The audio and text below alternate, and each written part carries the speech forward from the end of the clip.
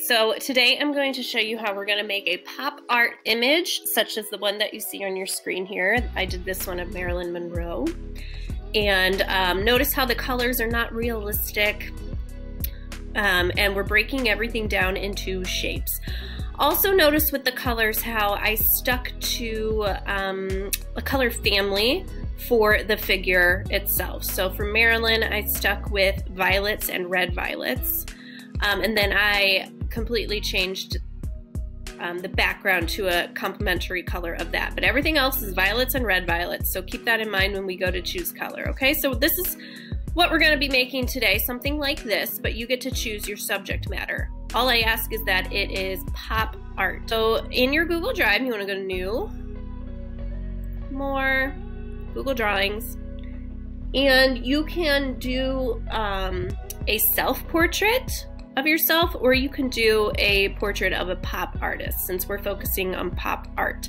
It could be a pop artist from a long time ago or one currently.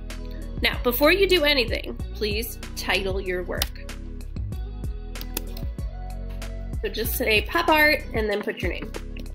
All right, and I am going to insert an image that I can trace from, okay? So go to Insert Image, and if you want to do a self-portrait, go to Camera and take a picture of yourself using your camera.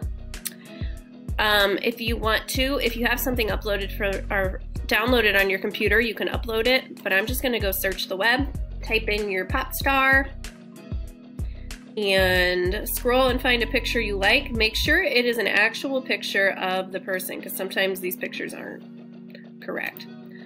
So I like this one. This is the one I'm going to use. And I'm going to move it and size it. Remember, if you want to keep it proportioned, you size from the corner.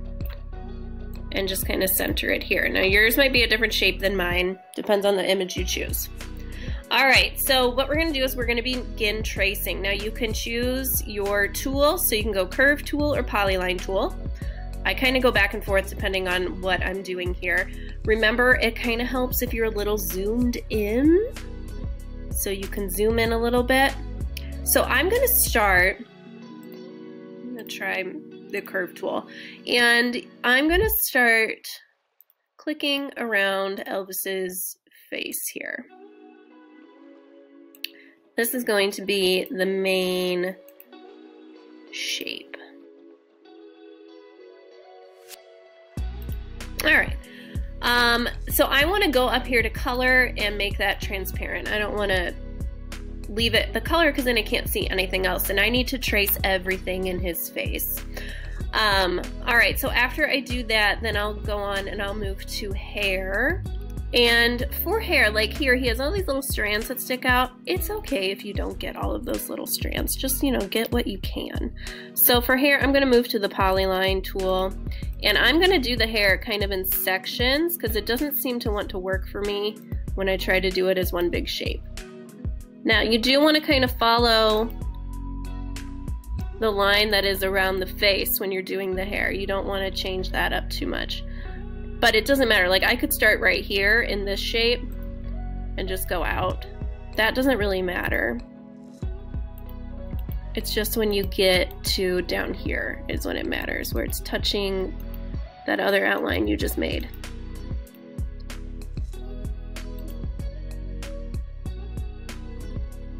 Click my select tool. There were some highlights in his hair here, so I'm gonna go ahead and make these transparent, so I can see where those highlights are. Here we go. And I'm going to outline those highlights as well. Trace like the ear, the neck, the shoulders, that kind of stuff.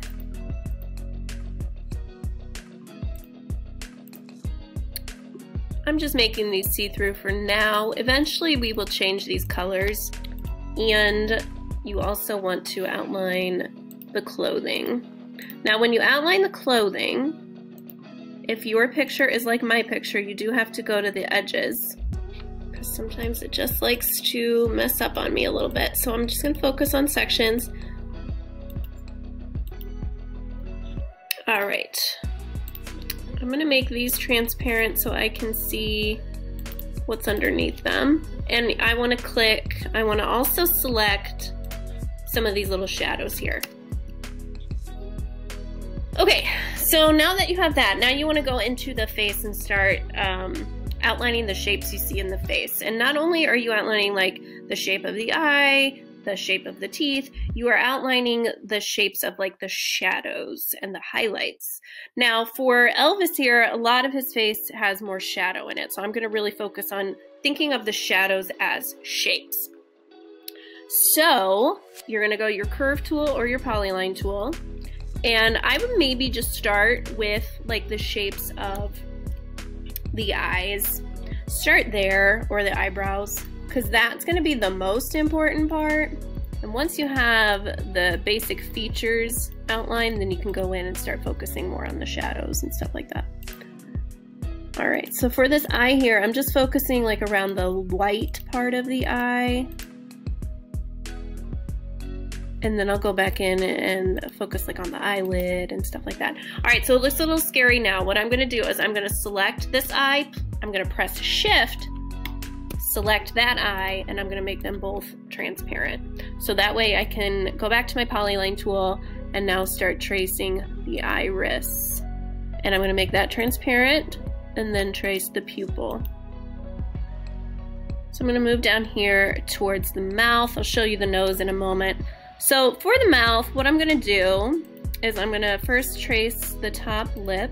I'm going to trace this little corner shadow here. Now for the bottom lip, what I want you to notice is over here, I cannot see where his lip actually ends. There's no line defining it. So what I'm going to do is I'm just going to focus on the shadows, the shapes of the shadows that I see. So I see this shadow predominantly. So that's what I am going to use to trace this part of the lip, okay? Now I do want to get his teeth. Now the teeth give me a little bit of trouble, but I think because it's just such a tiny little shape here. So I'm just going to trace the general outline of the teeth and not going to worry about tracing each individual tooth. And then I'll just make these little shapes that kind of suggest where the teeth are separated. And that's how I'll do the teeth there. Okay, let me zoom back out. Now, I traced this shadow here, but I also see there is a decent highlight. So I'm going to trace that highlight as well. And now let's go into the nose. So the nose, look at this predominant shadow here. I'm going to trace this shadow on the side of the nose that I see. This goes all the way down for his little smile line. Now I am kind of generalizing a lot of these shapes. I could be here all day going through each and every change in value, change in shadow. So you just want to kind of get the basics. Now the eyes are going to have the most complex patterns and shapes. So I like to get really close in on the eye and make sure I align everything as best that I can.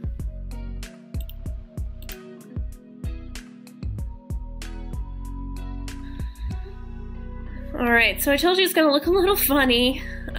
So now I need to just focus on the sides of the face here.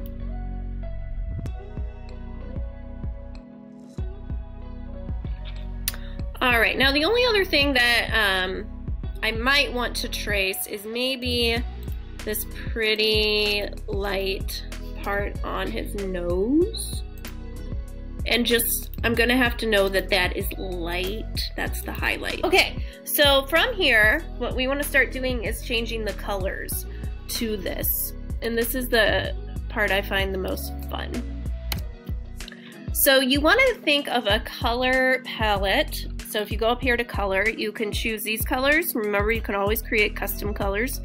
I want you to think in color families. So I don't want you to like do his eyebrow pink and then this shadow part of the eye blue, and then the actual eye green. It's not meant to be like a splatter of color. We want it to have a focus. So I want you to like pick a color. So like you're gonna pick blue. And then the shadow parts will be dark blue, right? The highlights will be light blue. The middle tones will be just regular blue.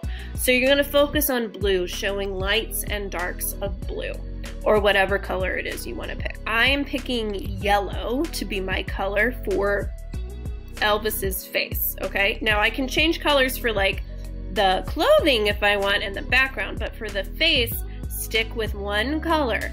So I'm gonna stick to a yellow family, and if I want to, I can even go a little bit into yellow-orange. I'm fine with that, as long as it's right next to each other. You don't wanna like click yellow and then move over here to violet. If you don't remember like what shape needs to be what, you can always click the shape, make it transparent, look at it and go, oh, okay, so that needs to be pretty dark. So the cool thing here, I can click this eyebrow, I can press shift, I can click this eyebrow, and I can make them the same color. So they're pretty dark. This is not dark enough, these yellows, so I'm gonna custom. So I'm gonna go to yellow, and I'm gonna make it a heavy dark yellow.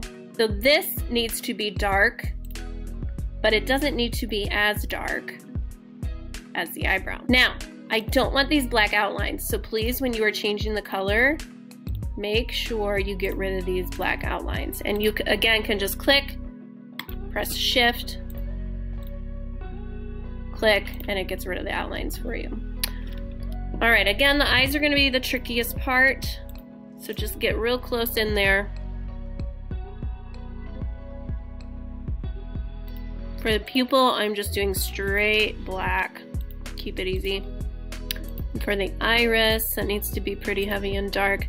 Now, I'm not gonna pick like a million custom colors. I'm just probably gonna make a handful and kind of just go back to the ones I need to go back to. Here you go. Now, for the whites of the eyes, what I like to do is I like to just go to the shape. And I'm kind of fudging a little bit here. And I'm gonna make me a circle. A little baby circle, and I'm gonna make that white, get rid of the outline. And what I can do is I can right click, copy, and I can paste, and it made me another one, and then I'll just drag that other one over here. Okay. Now for the whites of the eyes, those are never actually white. They're usually like a deep grayish blue, a lot of gray in there, so I'm just gonna make those gray. Okay, so now I can go in and start doing a little bit more here. I remember this was my highlight, so that's gonna probably be my lightest yellow I can find. Again, you can shift click all the ones you need to be the same color. All right, so I went in and did most of my face here. So now you need to make sure you click the whole face and make that a color. There we go. So now that should start looking pretty cool. All right, so I'm gonna move up to the hair, and I'm going to first click my select tool, and I'm gonna select all of the little baby shapes. I'm gonna change that color. Now this is gonna be a light, it's like the highlight in the hair. So I'm gonna keep those lighter. Now every other shape of the hair that I made, I am shift clicking all the way around. And that's going to be pretty dark.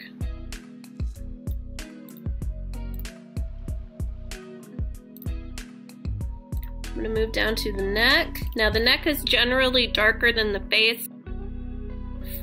So I'm deciding I don't really like this brownish tone. I want to keep it in the gold family, so I'm going to change these back. Can now change colors for the shirt or clothing if you would like, or you can keep it in the same color family because that will look very, very nice as well.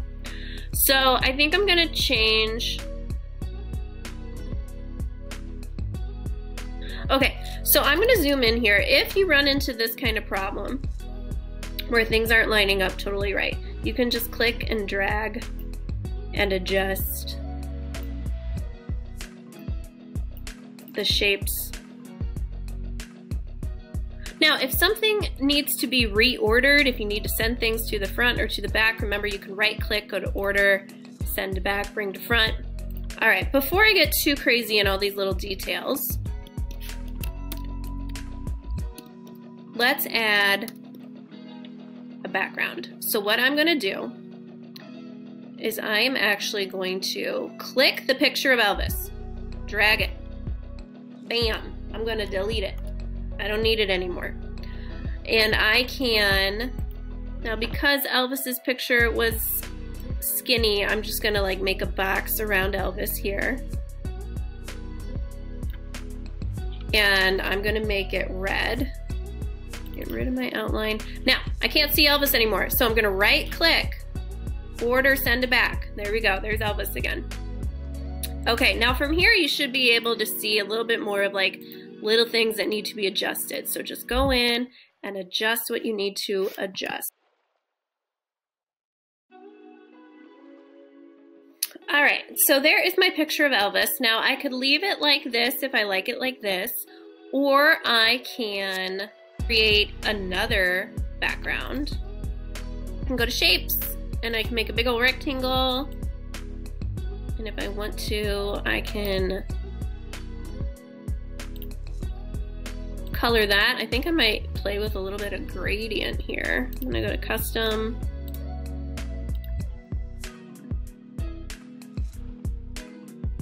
So just remember, if you're adding something, just always send it to the back.